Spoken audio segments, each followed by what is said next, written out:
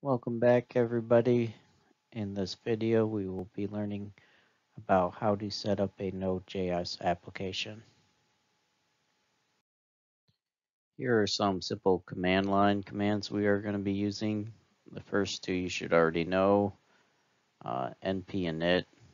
That's what we're going to use to initialize the package when creating the package.json file. And then we're going to be using Node to start up the application.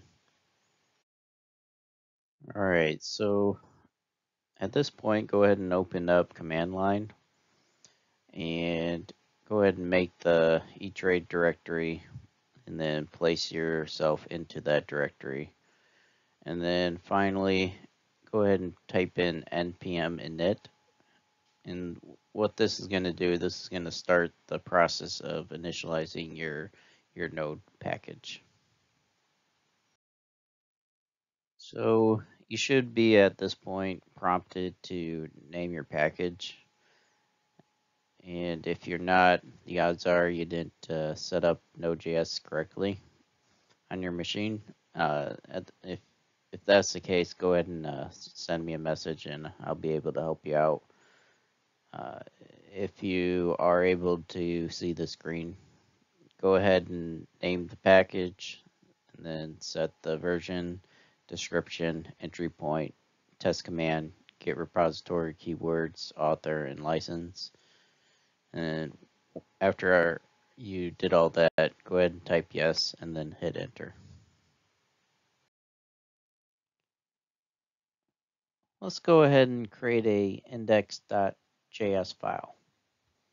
So we're not going to do too much with this. We're just going to write one line of code. So let's type out console.log. And in that console.log, let's put my first trading bot application. After you did all that, go ahead and click save. Now that we created our index.js file, you can go ahead and run your application. To do that, you're going to type node space index.js and then hit enter. The result should be my first trading bot application.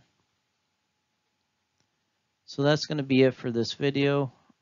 Again, I want to thank everybody for watching, and I will see you in the next video.